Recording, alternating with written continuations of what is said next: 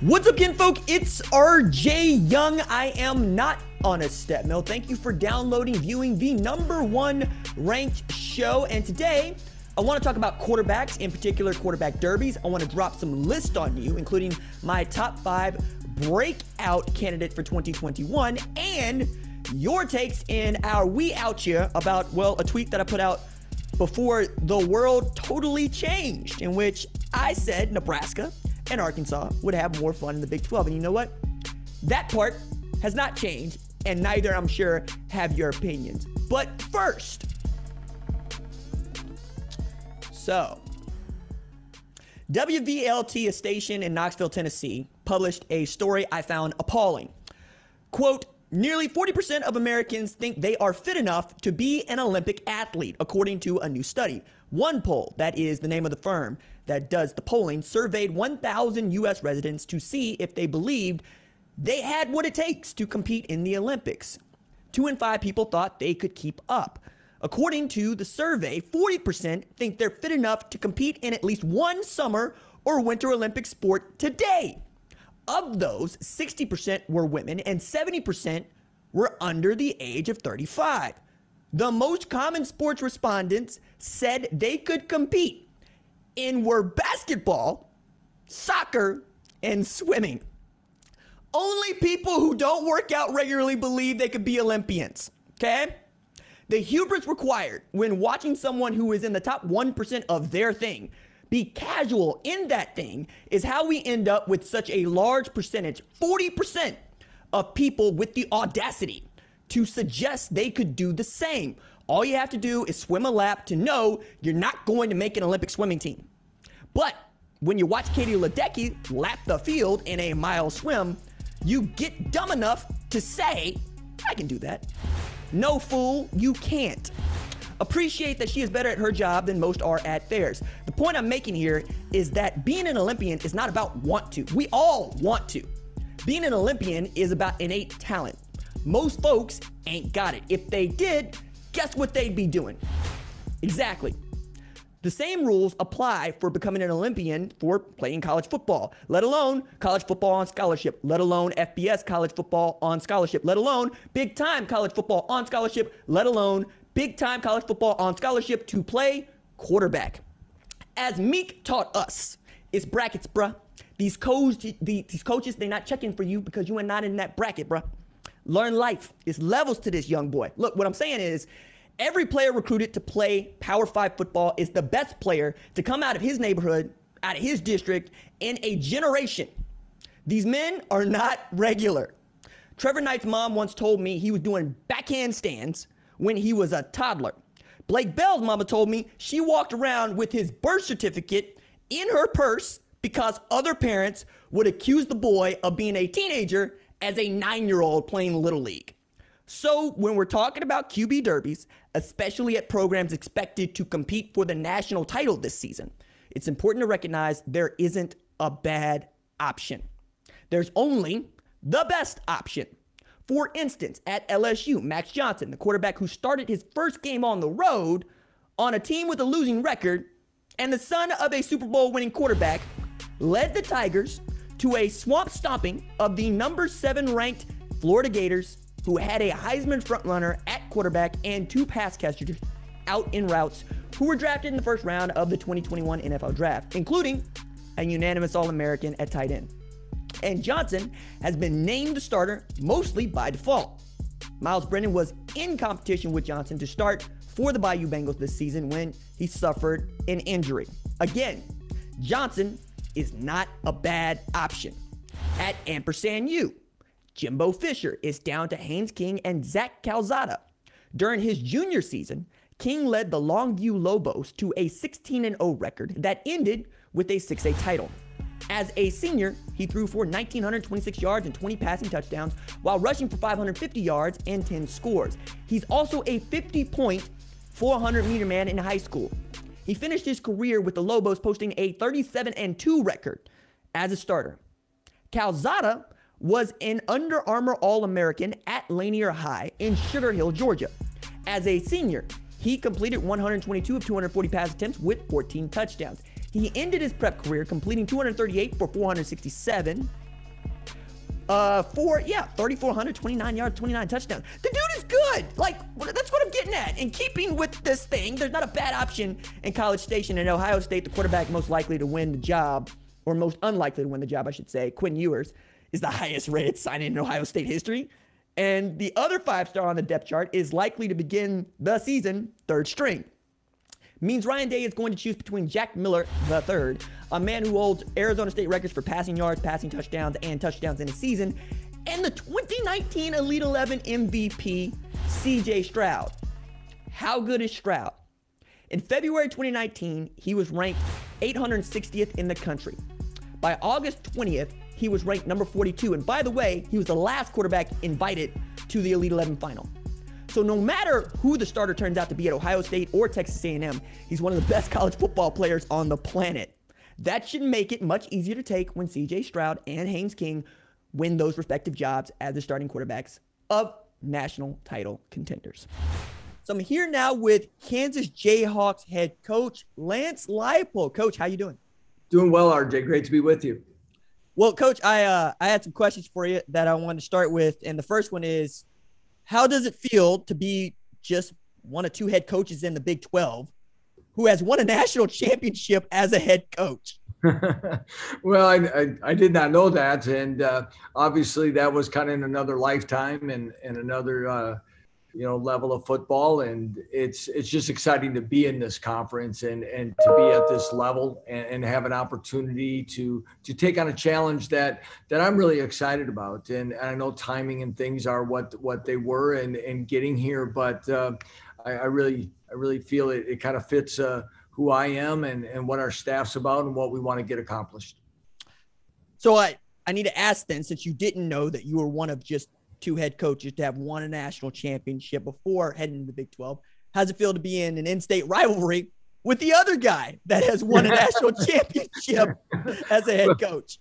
Well, I've never worked with Chris Kleiman, but I know a lot about him, and we've got a lot of mutual friends. Some of the guys on his staff I've had a chance to work with in the past, and kind of being in the middle part of the country, we kind of intersect in a lot of ways there and have great respect. And I think a lot of the things that you're kind of referring to, what we did at Wisconsin Whitewater, he did at North Dakota State after taking over for Craig Bowles. Scott Fuchs, our offensive line coach here at Kansas, worked with him and was part of that run as well. So again, when you have great culture and build traditions like those two programs, both of us want to carry that on into the programs we now lead. I would be remiss if I didn't say that Coach Leipold is 146-39 all time as a head coach. He's 34-1 in the tournament. That is to play for Division III championship, 2-1 in bowl games. Coach, how do you come to Kansas with that sort of resume? Look at Kansas and say, hey, I'm the guy that is ready to flip this program. For a lot of folks that, and this is coming from a Kansas fan that I asked this from, they think it's toxic. They think that your bet on this personally says a lot about what you think you're capable of and whether or not Kansas is the place for you to test that knowledge. Yeah, I think it just goes back to the challenge we took at Buffalo, and there's some of the similarities there at maybe the group of five level of a program that struggled. Some didn't have a lot of tradition. I mean, this program has been one that over the last decade has really struggled with stability. And I look at that as the forefront. You look at the Mark Mangino years and his success, and everybody looks to that, even some of Glenn Mason's success. And then from Coach Mangino's time, it's been a lot of turnover, not just at head coaching. It's been an athletic director. It's been assistant coaches. And the thing that I look at, the nucleus of our staff and the guys that I've worked with and I truly believe in and what we've been able to do, we haven't been those type of people that have moved on to a lot of jobs. We believe in building, seeing recruiting classes matriculate through, and all those things that can help build a program for the long term. And that's why we thought it was such a good fit. We're used to seeing coaches take jobs in January of each and every year because that's when we see the marketplace decide, hey, we're going to hire a new guy after perhaps the other guy took another job or even was fired. You didn't have that. You took this job in May in the middle of a plague. So I got to ask you, what about Lawrence, Kansas, and Kansas football convinced you that this was the job for you to have? Well, again, RJ, I just go back to the opportunity, maybe where it was, and as far as the challenge, whether it would have been December, January, or late March through April, it's still opportunity only knocks so many times, and it only comes for the right fit. And when I talk about fit, sometimes I look at our staff and myself personally. My wife's from Omaha, Nebraska, about 3 hours away. We lived there for 13 years. We're Midwest people. I think that kind of fit there from the personal standpoint. A lot of our staff's the same way. You look at a program, and really, you mentioned Coach Kleiman at Kansas State. I think when you look at the great job Matt Campbell's done at Iowa State, a program that could be looked at as lack of tradition and success for many years. You've got a great blueprint there of programs that maybe haven't had a lot of success but can get it done. And I felt it was a match for who I am and the timing of my career. And what I'd like to do one more time is to build this thing into a consistent winner. I'm not at the time where I'm going to be a job hopper, never have been, like I said. And really, RJ, the other one that I probably didn't touch on enough is when the athletic director job opened up and Travis Goff got the job, a KU alum. When you have a chance to be on the ground floor with an athletic director and build it together and be on the same page and talk through things and do it, it's really important. For different circumstances, my time at Buffalo, before I coached my fourth season, I was on athletic director number 3. And through a lot of things, when you're working on things and talking about projects and improvements and culture, if anything, if they don't stop, they definitely hit the pause button for a while. So once Travis Goff was hired, and I saw that opportunity, especially with him being from the state of Kansas, I really was excited about what this place could be in the future.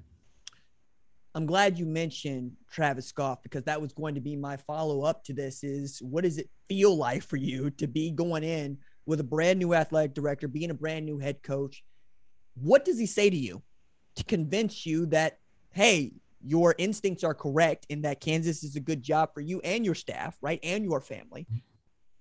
That makes you feel like, okay, cool, we can do this in Lawrence, because, again, everybody's got a boss, and right. Yours is just Travis Goff, so you have to get along with that guy. What does he say to you to convince you to get him to Lawrence? Well, of course, his experience here, as a student, early part of his career, his passion for it, but understanding the fan base, the resources that can be available, but also that, I guess, realistic that it's going to take time. And, it wasn't about money per se, it was about the time and getting a 6-year contract, especially with the timing of this was crucial, that they were going to do it right and get it right this time. When you see everyone two years or whatever, you wonder why it doesn't happen. Well, it's pretty evident. And in this day and age of people being impatient and these phones that are so much in the instant part of everything having to happen now, to see that it was a breath of fresh air. Now, I'm a pretty impatient guy too, so it isn't like we're going to sit and wait and hope to win in year 3 or 4. We're going to build this thing for stability's sake, but also to give us our best chances to win now. So that was probably the biggest thing, his energy and passion. And like I said, I think he's a guy that's going to be here a long time as well. I find this question to be a little bit just stark, because the way that I'm phrasing it to you, you just wouldn't expect to have this question in August, but I'll give it to you. When did you first meet your team in person? Well, it was actually the day I flew in, which was April 30th, I believe. And as things went on, I kind of share with you, it was like, we were going through starting some of the negotiations, and it was looking like things were working out. And it was the Thursday night, the NFL draft, and things weren't it was trending, but it wasn't solidified. Mm-hmm. I actually went to bed, and then I got up and I went to bed, and the people representing me said, I'll let you know what's going on. But you know, I got up pretty early, though, I'll say that. But he said, yeah, Travis Goff's going to call you at 8 o'clock and officially offer you the job. And it came at 7:45. I was on a plane by like 1 o'clock with my phone.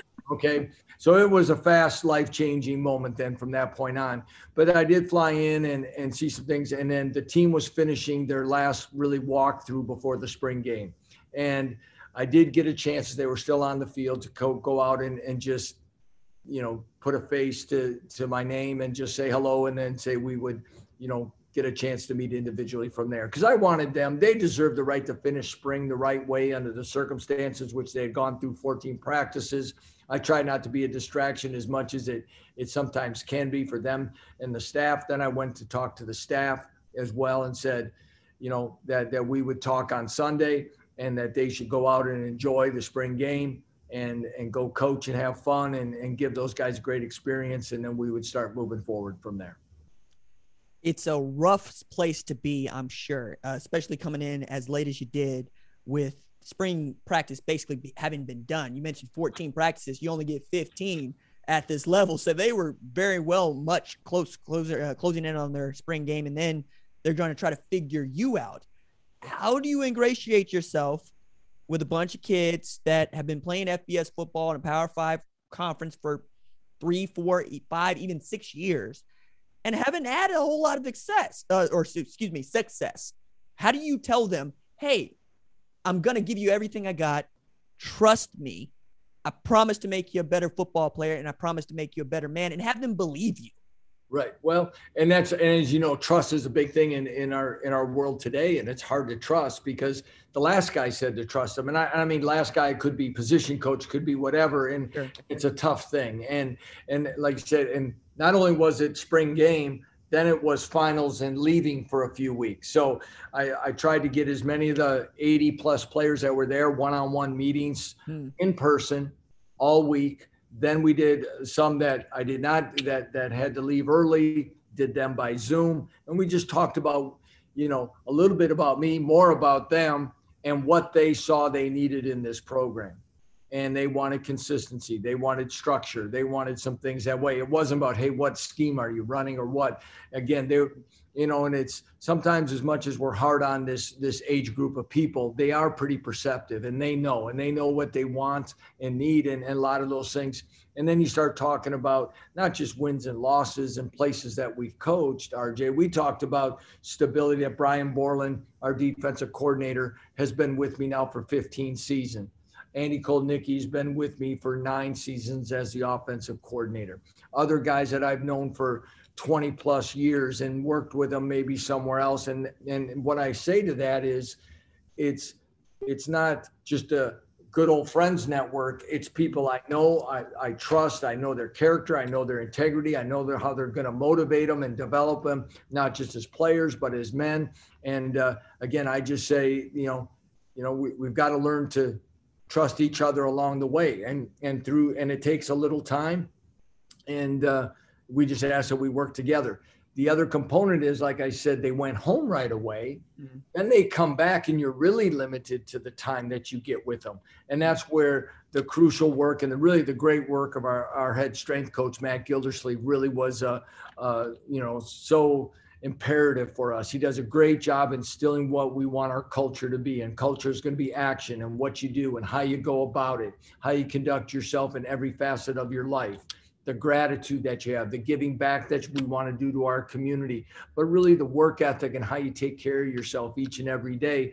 And we start with that. And the guys have seen, bits of success. And as we go through that, they're seeing the benefits of doing it this way. And then hopefully those are going to start showing up as we take the field here this fall.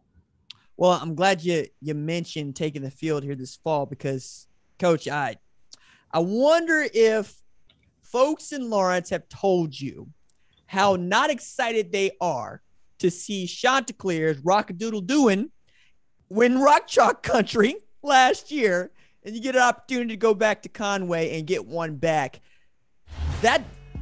That loss that they took was to a very good football team, and I want to make that very clear. Coastal Carolina was a very good football team last year, but Kansas fans play in the Big 12, and they like to think of themselves as being able to beat up on a team like Coastal Carolina. What do you say to Kansas fans about having an opportunity to go and win that game this year? Yeah, I think it's a great opportunity. I would imagine that when we go out there in week 2, they're going to still be rated in the top 25 in the country.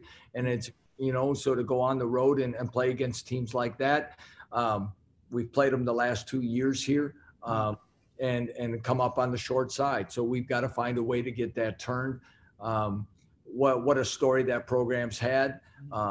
Is coming from Buffalo. We were scheduled to play them as well this year. So even as we went through the spring, we had seen some things about them and of course know about their success. So I think our guys are excited about it. And, knowing, and the thing that's caught me though, it's some players talking about that game.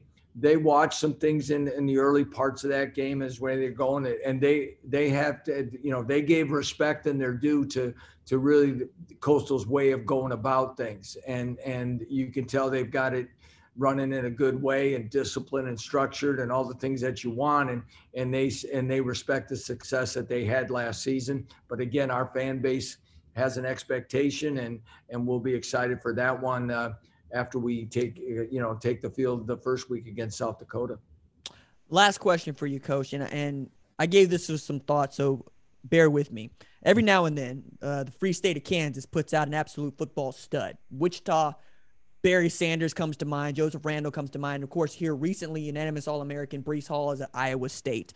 At Olathe North, in particular, high school, Isaiah Simmons and Darren Sproles both come out of that high school.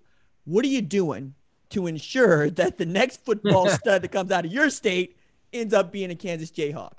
Well, excellent question. And, we've tried to do that and looking at some of the, again, like a lot of people, this isn't, earth-shattering, changing news, what we're doing. We're going to put more people in this area recruiting, whether it be in the state of Kansas alone or right across the border. We have to do a better job in a 4-hour radius and to the west, all the way through the western part of Kansas.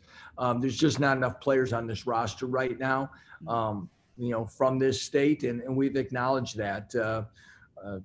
Jake Schoonover, our special teams coordinator, right away in May, we started to do some Zoom clinics with different areas, whether it be Wichita, Topeka, the Kansas City Metro, and different things like that. So we started to do some outreach. Getting our camps kicked off and doing things. Obviously, sometimes paperwork slows it down at the beginning of June. Our camp started off maybe a little bit on the slower side, had another one in July, was one of the largest camps we've had here for individual players. So I think we're needing it, but, just like anything, it'll go by your actions. Are you doing a great job evaluating the players in the local area? Are you getting out to visit with the coaches? And I don't know what year that'll be, RJ, that we get that, but I know if coaches and young men take a chance to get to know us, I think they're going to find out a lot about us. I go back to a lot of years of sitting down with families at the end of a recruiting visit and asking what questions. And it always comes back, no, coach, your staff does an outstanding job. They're very thorough. They're very honest. They're genuine. And I guess when, as a parent also of someone in college, I think those are the words I would like to have resonate, when I sit through, and I try to see it that way as well. And I hope our local players are going to see that as well. They also have a great opportunity to be a part of something special, of putting a foundation together and turning this program around and putting it into a consistent winning program. A lot of times, and it takes a special guy. So, some people you can go to some of the powerhouses all the time. You'll be just another of the great ones that play there. And that's fine too. But sometimes it's going to take a little special, maybe a small leap of faith to have belief that you can truly be part of a foundation and be a difference maker at the same time. Kansas Jayhawks coach Lance Leipold took Jared Patterson, offered him a gray shirt, got him to Buffalo, got a 1,000-yard rushing season out of him in 6 games, 19 TDs, 8 in one game, 409 rushing yards in one game. He's playing for the Washington football team. He's done nothing but win everywhere he has gone. Coach, I can't wait to see what you do at Kansas. I'm very excited to see what that program looks like 2-3 years from now, and I appreciate you joining us here on the #1 Ranked Show. I appreciate it, RJ. Thank you very much. I apologize it wasn't in person, but we're going to get that in-person meeting in pretty soon. And I look forward to having a chance to do this with you again sometime. Rock chalk. As do I, Coach. I appreciate you. And as I have teased, we out here, I need to welcome in producer Kat, who has culled some responses from this comment that I made on the Twitters before the SEC and Oklahoma and Texas decided to destroy all that we know and love. And the comment that I made was Nebraska and Arkansas would have more fun in the Big 12. Again, y'all had takes on my take. So, producer Kat, what were some of the best as you see it? Let's start with our friend Josh, who said, I agree with Nebraska, but I think Arkansas belongs in the SEC. They've shown in the past they can hang when they have competent coaching. No, they haven't. I mean, I guess what you're saying here is that Bobby Petrino had a really good 2011. And at one point, we could talk about the SEC West.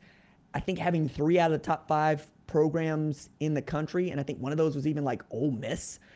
But the way that I couch this is Arkansas has never won the SEC championship. Never. They've been in that league for 30 years. The last time they won a championship, Ken Hatfield was head coach in 1989. And Arkansas has one national title and one unclaimed. So I guess you could give them 2 if that's what you really want to do. But since we're not in the business of giving you titles you don't claim, we're going to stick with 1 here. And that was when Coach Broyles was the head coach, okay? Coach Broyles has his own award for assistant coaches now. It's really highly coveted. So could Nebraska hang in the SEC? No, no. We're talking about Nebraska just trying to put on a good show against Oklahoma to celebrate the game of the century's 50th anniversary. Okay? All right, Arkansas and Nebraska would have so much more fun in the Big 12, especially now that 2 of the best teams in it are deciding to leave. I should also add, producer Kat refused to let me see any of your responses. So I'm coming with these things off the top of my head. That's intentional. I want your first reaction. You can't plan what you're going to say. So this is from Nathan. He says they would be competing for 2nd place in the Big 12 instead of being bottom feeders in their conferences right now. That's the point. Yeah, that's the point. You'd have more fun. It's kind of like Central Florida in the American, okay? Central Florida moves to the SEC, might be middle of the road, might jump up and bite somebody every now and again, kind of like an Ole Miss, right? Kind of like South Carolina, perhaps. Even A&M, right? I keep picking on A&M because A&M fans seem to think very highly of themselves and have not won a national title since, before World War II in 1939. Okay? Couldn't win the Southwest Conference, couldn't win the Big 12, can't win in the SEC. But if they were a part of the American, they'd probably be having the same kind of fun that Central Florida is, which is stomping mud holes in people and walking it dry and getting to claim national championships in 2017. Matter of fact, Central Florida has become one of the most hated programs in all of college football, and I'm here for it because all they did was run the table undefeated and say, hey, we beat everybody on the schedule, and we asked to play Alabama. We asked to play Georgia. We asked to play Oklahoma. Y'all wouldn't let us in. So we're just going to take our banner, and we're going to hang it. I'm with that. I think that is the kind of space that Arkansas would like to be in because the thing that Arkansas and Nebraska have going for them is that they are the pro teams in their state. And I submit to you, everybody feels better about finishing in a Big 12 championship game than they do about getting sunned on in the Big 10 West and getting sunned on in the SEC West. Okay? Nobody wants to be anybody's son. Everybody wants to be a parent. Be a parent in the Big 12. You're going to stay a son in the SEC in the Big 10. Produce Gat, what else you got? Last one is from Taylor.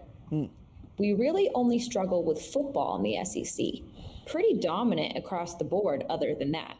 Although it would be cool playing new teams, I feel like our football program could be headed in the right direction. You want to be the best, compete, and beat the best. Is this an Arkansas fan? This must be an Arkansas fan. It's got to be an Arkansas fan. Okay. I'm making sure because I don't want to direct my energies at Nebraska, and it ain't Nebraska that is coming in here with this wildly ridiculous, stupidly take. Like, ridiculously stupid. Okay. We're good in everything but the sport that everybody cares about. Wait a second. I'm not checking for water polo at Arkansas. Hell, I'm a track nerd, and I'm not even checking for track at Arkansas, and Arkansas has one hell of a track and field program. What are you talking about? Like, all right, let me put it another way. Texas has a women's athletic director and a men's athletic director. That's how large their athletic offerings are. And they seem to make that work in the Big 12 just fine, okay? It's one of the reasons they're attractive to the SEC. You could come over, play Texas Christian in baseball, Baylor in baseball, add Dallas Baptist to the Big 12 baseball alliance, if you will. Have a good time, go play in College World Series. But it feels like since y'all had a little bit of success here recently, that people remember Andrew Benintendi coming out of there, that you feel like somehow getting beat up by Vanderbilt is something to crow about. Vanderbilt is really good at these sports you claim you're also good at. Guess what people are sunning on Vanderbilt about 24/7, 365? They're trash football. Now, move Vanderbilt to another conference. And by another conference, I mean outside of the Power Five. They probably have a good time. They probably have a good time in the Mountain West. They probably have a good time in the American. They probably have a good time in the WAC. But in the SEC, you're counting 9 losses, okay? I like Coach Pittman. I like Arkansas football. It's why I am saying y'all would have more fun in the Big 12. I'm not even saying y'all don't need to be playing Power 5 football. I am saying you need to play in a conference where you are going to have the talent to compete for a championship, okay? As much as people want to dog Oklahoma for how it has played in the college football playoff, I submit to you, I'm having a damn good time running up 1, 2, 3, 4, 5, 6 Big 12 championships in a row. And 4 out of 5 college football playoffs here. Let's see, 2017, 2018, 2019, 2015. 4 out of 6, right? That's fun to me. Winning 12 games a year is fun to me. Having Texas be the toughest game on the schedule outside of whoever it is we schedule in the non-conference is fun to me. Nebraska just ain't keeping up their end this year. Like, I really wanted them to be good. But for you to come out here and tell me that you care more about your programs winning, let's say, men's basketball championships, which is the second best sport, I would also look to you and say, when's the last time y'all won an SEC championship in basketball? Since y'all are so good at these other sports. Volleyball? Track and field. Yeah, I mean, I can keep going here. You know, Florida has Florida relays. LSU destroyed the men's track and field championships this year. Where was Arkansas? Just saying. If you gonna come at me correct. That's all I'm doing. I'm trying to help you. I'm on your side, Arkansas. I'm on your side, Nebraska. I want y'all to be fun. I want y'all to have fun. But you apparently care more about money than winning. And this is the part that, Kat, let me ask this as a Tennessee fan. I mean this, and I'm being sincere. Do you care how much money the University of Tennessee brings in from its partnership with the SEC? No. What do you care about when you cared about Tennessee before you quit that drug? Going better than 6-6. Winning, right? I get to claim winning. Like, one of the things that is a reoccurring theme on this show is 2015 OU Tennessee for obvious reasons, right? That's where I, as a fan, get my credit. And see, this you can't see Kat's face, but you should see Kat's face because knowing she's gonna bring in more money than Oklahoma from their contract, it's not gonna make her feel any better about losing to Oklahoma in 2015. It's not gonna happen, right? That's my point here. I approach this first being a fan of the sport and being a fan of my team. I'm also not an idiot about my team, and I'm not an idiot about yours. I'm a realist, okay? Realistically, you will have more fun in the Big 12 than you would in the Big 10 if you're Nebraska, than you would if you are SEC, if you're Arkansas, even as you'll bring in more money. That's all I'm saying. So when y'all vote the money, I wonder if y'all are fans at all. It's kind of like basketball nerds. Do y'all like the game, or do y'all like talking about what the numbers say about the game? Because I'm here to watch, Olympians.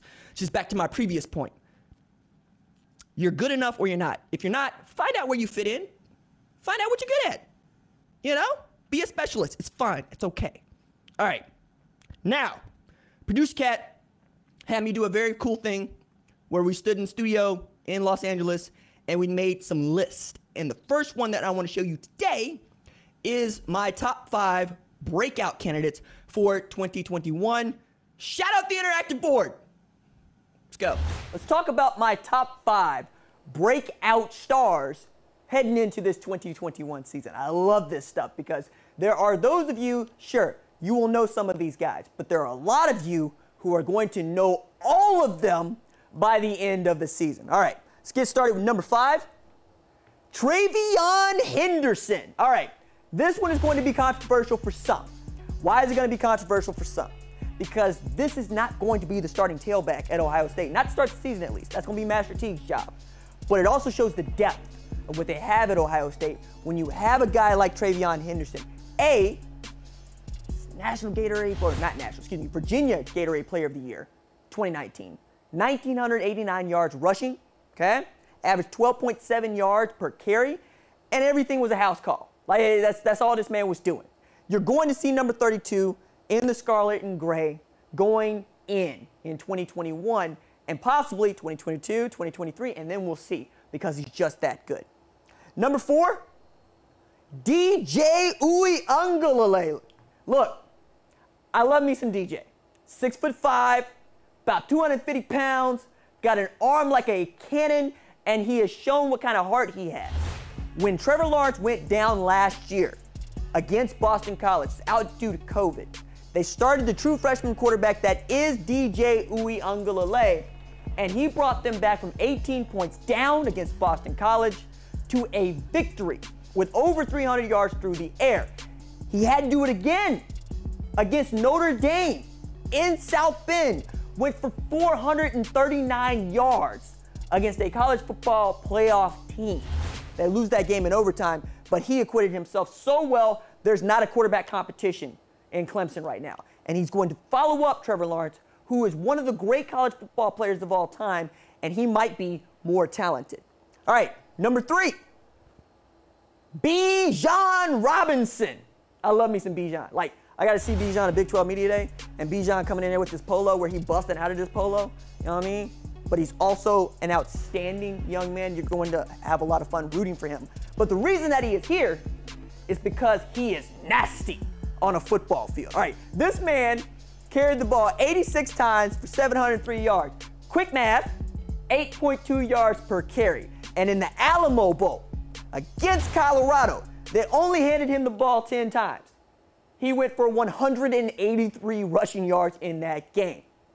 I think of him the same way that I think of 2017 Rodney Anderson, for those of y'all that can get that deep cut, because the second half of the season at Texas was his, and I have told Steve Sarkisian to his face, I don't see how you're not just going to hand the ball to this man 400 times in 2021 and not call it good. He has that kind of talent. At number 2, Bryce Young. Okay, this was always the heir apparent to Tua Tagovailoa. Mac Jones comes in when Tua gets hurt, shows he can do it, keeps that man on the bench. But this is a 5-star quarterback coming out of Mater Dei. He chose Alabama after first having committed to USC. He wanted to go play for Steve Sarkisian. He's going to play for Bill O'Brien. We'll see how that fits. But there is all the world on this man's shoulders, and I think he is built to do it. You're going to see the next great Alabama quarterback in 2021, and that is Bryce Young, and as Uncle Ruckus would say, no relation. Number 1, C.J. Stroud, perhaps the most controversial pick on my top 5 breakout stars. I am going ahead and telling you, I believe C.J. Stroud is going to be the starting quarterback for the Ohio State Buckeyes. If it's not, and it's Jack Miller or it's Kyle McCord, they're still going to be in great hands. But this man was ranked the 860th best player in the country in February of 2019. By August of 2020, he was ranked number 42 in the country. He did that by going on the camp circuit, going to regionals, beating out other quarterbacks until he gets to the opening final, wins the Elite 11 MVP. And now, after a year watching Justin Fields do his thing, he is in a three-horse battle with Kyle McCord, Jack Miller for the starting job. The thing that is going to scare you about C.J. Stroud, though, is he didn't throw a pass at all in 2020. It's not the way that Ryan Day would have drawn it up. But he has the frame of Justin Fields. He's got the arm talent of Justin Fields. He's got the moxie of Justin Fields. I want to see that man get an opportunity to lead the Buckeyes. And if he's the guy, he's hopping right into an F1 race car. They are built to win a national championship if they have the right pilot in the driver's seat. And I think CJ is that guy. Go get him, brother. All right, Travion Henderson, DJ Uiagalelei, Bijan Robinson, Bryce Young, and C.J. Stroud. Those are my top 5 breakout stars. So that's going to do it for the number 1 ranked show. Yes, I have C.J. Stroud at the top of my breakout candidates list. I believe in him. I know his story. I love his story. I think he's going to end up being Ohio State's starting quarterback. But you'll be here to tell me if that is no longer true. My tremendous thanks to Coach Lance Leipold, who was very open and honest and gracious with his time and answering our questions about Kansas football and what he expects for that program going forward. I would bet on them in the next 2-3 years to absolutely surprise you. Again, producer Kat Donnelly produces the show. Chris Cheshire directs the show. Javion Duncan is our social media maven / manager. Kristen Hurley is our executive producer. Javion, you see what I tried to do there? I don't think Sean would like that. I host the show. Thank you so much. Please let us know what you like, what you don't like at number 1 ranked show, wherever it is that you get your social media news, whether it be Facebook, Twitter, Instagram, YouTube. We are always there and we are always listening. That's it for me. Deuces. What's up, kinfolk? It's RJ Young. I am the host of the number 1 ranked show here on Fox Sports, and I need you to subscribe to the podcast, wherever it is you get your podcast. And since you are there, please take a look around. Let us know what you like, what you don't like. We're all ears. This is college football all the time, 24/7, 365, and it's right there wherever it is you get your